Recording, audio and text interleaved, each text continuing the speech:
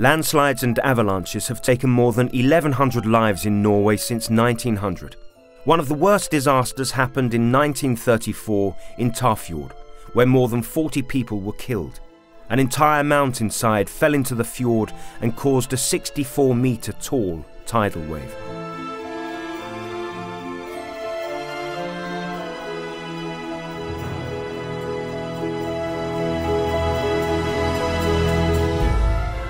A series of ice ages led to the formation of deep, narrow valleys in Norway. This landscape is particularly prone to avalanches, rock slides, landslides and mudslides, not least in connection to floods. There are two main events that can trigger rock slides. One is when the foot of a solid rock formation fails and the entire formation collapses. The other is when a rock sheet slips.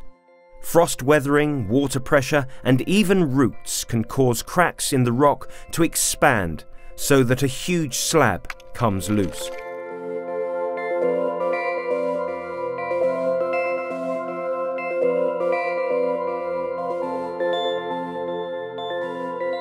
Nå står vi i et typisk skredterreng, og bak oss her så kan vi se flere skredtyper faktisk. Det finnes to hovedtyper snøskred. Det ene er løssnøskred som går i overflata, og det er som regel ufarlig for folk. Den farligste skredtypen, det som kan skade folk og true veier og bebyggelse, det er flakskred.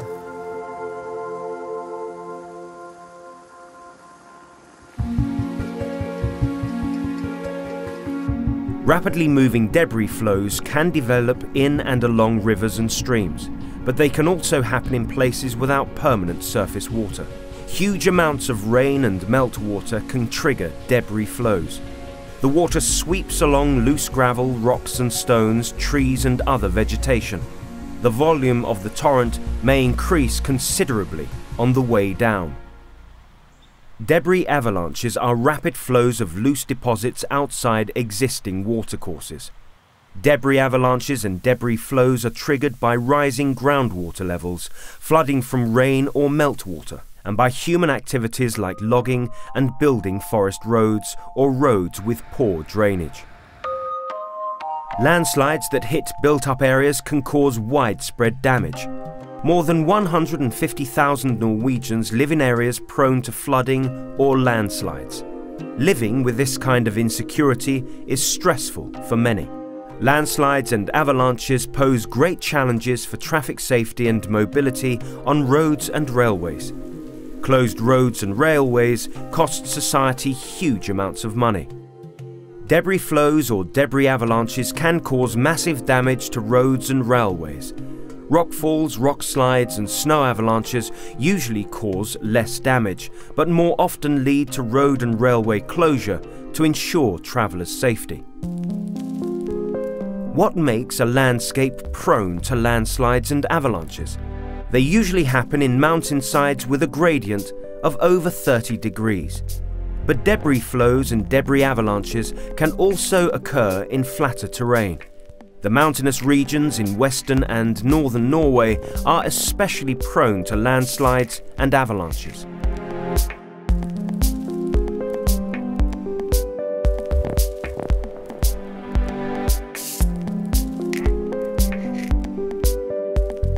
Nå står vi på et sted hvor det kan bli utløst snøskred, og det er to faktorer som er viktige når det gjelder utløsning av skred. Det ene er brattheten på fjellsida, og det andre er om det kan legge seg mye snø der når det blåser. Og som vi ser bak oss her nå, så har vi et område hvor det kan legge seg mye snø, og hvor det er bratt nok til at skred kan bli utløst.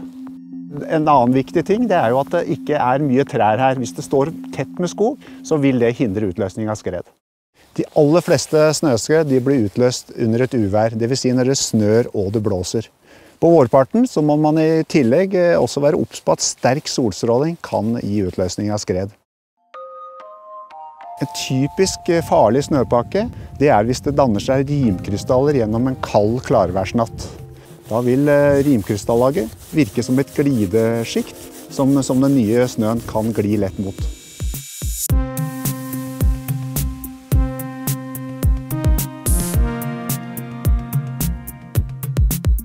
Jeg står nå ved foten av en fjellside hvor det har gått et steinskred for et par år siden. Vi ser at dette skredet har blitt utløst langs et helt klart glideplan. Og vi ser bakkanten av det flaket som har glidd ut, det ser vi som et overheng. Og vi kan også se flere overheng lengre bakover og høyere opp på fjellsida, som er spor etter tidligere steinskred lignende. Rekkevidde av skred er i stor grad avhengig av volumet på det som faller ned. Jo større volum, jo lengre går skredene. Vi har sett eksempler på at store fjellskred har gått tvers over brede dalbunner og høyt opp i motsatt dalside. Landslides and avalanches are often triggered by extreme precipitation. Climate projections for Norway indicate that the number of days with heavy precipitation may double by the end of the century. This will in turn increase the risk of landslides and rockslides. Det er viktig å ha kunnskap om skred og andre naturfarer. De som jobber med arealplanlegging, de trenger for eksempel oversikt over hvor det er trygt å sette opp bebyggelse eller bygge vei og jernbane. Derfor foregår det kontinuerlig kartlegging av faresoner, slik at man skal få en slik oversikt. I tillegg til det så er det viktig å holde utsatt bebyggelse og infrastruktur under oppsikt, slik at det går an å varsle før skredet inntreffer. Da kan man også iverksette akutte sikringstiltak eller gjennomføre en evakuering av folk som er i fare. New hazard maps are being developed, like this map that shows which areas are at risk of avalanches and rockfalls. NVE har gjort et stort og omfattende kartlegging i forhold til å få utarbeidet ulike aktsomhetskart for hele landet. Og da får en fargelagt ulike områder som har potensiell fare for at det kan være hendelser som vil oppstå. Og så går vi da videre inn i vår nasjonale kartlegging, som NVE nå er kommet i gang med, der vi får utarbeidet faresonekart. Da har vi geologer ut i felt, og det tegnes ulike grenser, der vi finner ut hva slags zoner som det er trygt å sette opp hus i, hvor henne det kan være lov å sette opp en garasje, og hvor henne det må være enda strengere regler i forhold til en sykeheim eller et sykehus eller den type samfunnsinfrastruktur. Protective measures can help avert rockslides. Bolts keep rock from slipping and nets hold back falling rocks. Dams can also be built to hold back smaller rock slides or landslides. They can also be constructed to lead the debris away from buildings, roads or railways. Wind fences in the mountains protect against avalanches by preventing the build-up of dangerous snowdrifts. Dams at the valley floor can deflect avalanches towards areas where they cause the least damage. Roads and railways can also be protected by tunnels or avalanche galleries. An avalanche can be triggered in a controlled manner if there is a risk of it hitting a road or railway.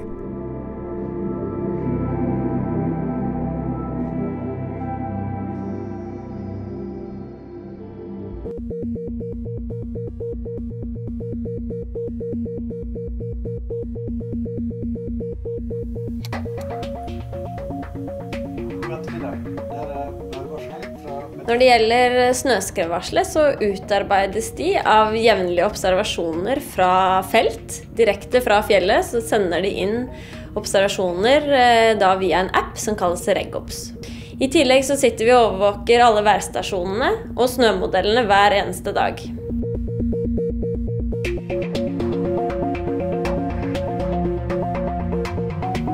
For å si noe om utviklingen så har vi også tett samarbeid med meteorologene. For jordskred vurderes skredfaren basert på daglige observasjoner av nedbør, temperatur og vannføring blant annet. Vi baserer det også basert på prognosene for regn- og snøsmelting, som medfører økt grunnavstand, vannmetning i jord. I tillegg så bruker vi temperaturobservasjoner og prognoser for å si noe om teleforhold. Det er også viktig å ta hensyn til tidligere skred som har gått, så vi bruker også da historiske hendelser for å vurdere skredfaren og om et område kanskje er spesielt utsatt. Climate changes in the coming 50 to 100 years are expected to cause even more extreme weather and more landslides and avalanches. Improved knowledge about the consequences of climate change is vital in order to meet these challenges.